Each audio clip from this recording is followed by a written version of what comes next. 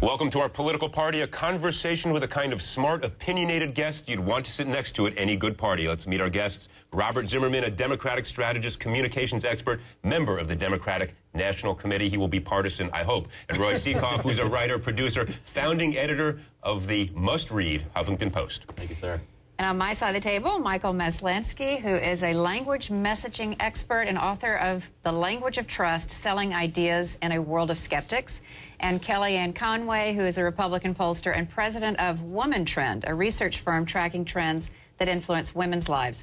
Welcome, everyone. All right, take a listen at this clip from last night with the president on The Daily Show with Jon Stewart. So you wouldn't say you'd run this time as a pragmatist. You would not. It wouldn't be, yes, we can, given certain conditions. No, I think what I would say is, yes, we can, but it is not.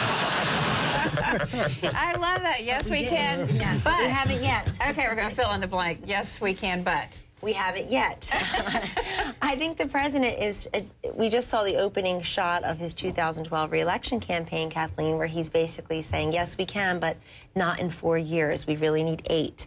And that's not what he promised. You know, he was very strict about timelines. He was going to get us out of Iraq in 16 months. He frankly won the Democratic primary by being the only one to stand up against his now Secretary of State, Hillary Clinton, his now Vice President, Joe Biden, saying, I've been against the Iraq war. But he's their boss, so it's okay. He was good, it's okay. Yeah. He's for now.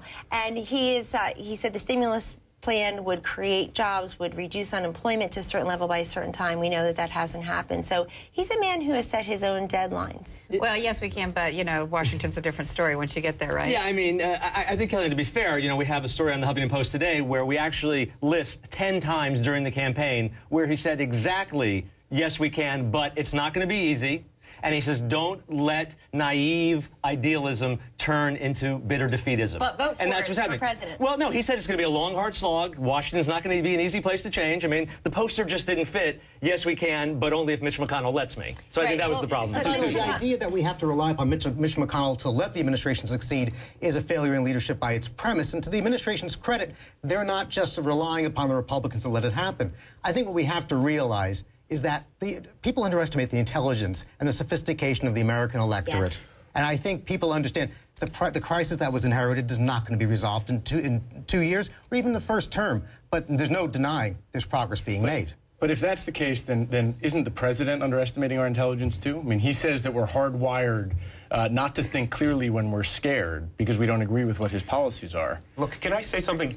He is frustrated. He agonizes over this, but he has done an amazing amount. And I have been as critical of their economic policies as anybody out there. But you know what? When he came into office, we were bleeding. The patient was on the floor about to die, and he has turned this around. We were losing 700,000 jobs a month. Now we're in positive territory creating jobs. It's not perfect. It's not where it should be, but the policies worked. I think the defeatism of the negative party is what we've got to get rid of. Tell the affirmative story. He's winning. And I just wish we'd say that. Well, there is no but. There is a radio ad by the Faith and Freedom Coalition, political organization run by Ralph Reed. I want us to take a listen to this ad. It's us versus them. Big government versus a big belief in faith and freedom. Sharon Engel versus Harry Reid. All right, now there's a nice inclusive ad. All right, so around the table, you one of them or you one of us? And who is them? I don't quite get this distinction, but tell me who's who. I think them is the dead people. What was that music? You did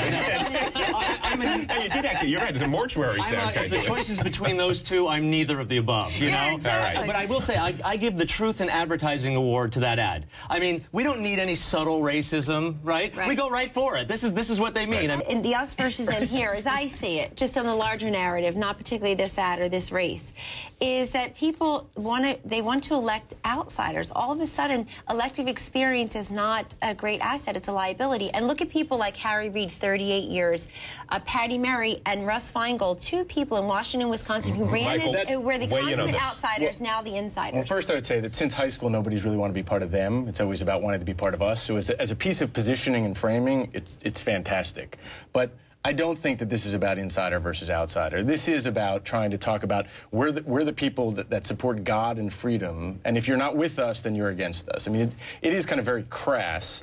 I think if the campaign is about riling up the base, it's extremely effective. If they're trying to pull swing voters in with this kind of ad, it would hurt them in Nevada. But Harry Reid is a religious man. He's a Mormon who has sometimes voted pro-life. Even the NRA didn't get involved in that race because they're both pro-Second Amendment. I don't think that he's the typical... But that's not what they're saying. They're basically saying you don't believe in the same God. Big government versus God.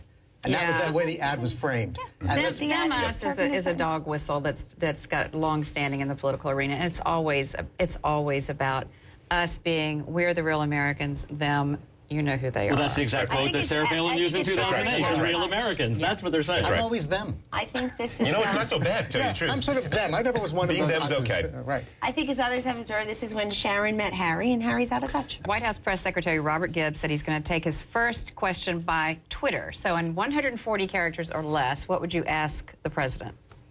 I'm a Democrat. I don't do anything under 140 characters. But I'll tell you, I would ask the president, if you're opposed to Don't Ask, Don't Tell, why are you still having the Department of Justice enforce it? Just issue an executive order and end it. I'm with you. You're over your limit. He's right. He is right. He's right. I'm glad you said it. I think I'm going to go the Demi Moore route and just take a picture of the foreclosure crisis in a bikini and send that to him. That's good. Yeah. I don't know what that looks like. Yeah, it's interesting. Yeah. I guess I'm Ashton Kutcher. Say, dude, what happened to Hope and Change? I had dude in mind, too. Where's my job, dude? Yours truly, a one-time Obama voter. Do you vote for that's quite... No, I didn't. I'm well, we're glad you had the follow-up there. Well, but since you raised the dude stuff, is it right to call the president that? On The Daily Show? When you're trying to appeal to young people? I personally think no. I worry about the lack of dignity that is accorded to certain offices in our country now. I really do. I mean, even to then say senator. You're a much bigger issue. The way we're communicating and the forms we communicate with are really, in fact, revolutionizing how we look at public officials, the accessibility of public officials. And I think sometimes it harms a public official's credibility to be doing every media opportunity that comes along. It may be good for Ryan Seacrest, may not be good for the president. But I think like somebody like Sarah Palin is using the new media. She's she's just going right around the New York Times. She's going right to her base. She's tweeting. She's posting it on Facebook, and she's revolutionizing, I think, a way that you can go right to your base. So do you think she should be called governor or Caribou Barbie? I think she should be called half governor since she walked away from her. But worse than going job. around the New York Times, she's going around HuffPo. And that shouldn't be permitted. Well, we're not going to let her get around. We're putting the fence higher and wider. No one gets around. Keep her in, yeah. Well, we have our thoughts on this on PS, and I hate to be so familiar, but Robert, Roy, Michael, and Kellyanne, thank you so much for joining us.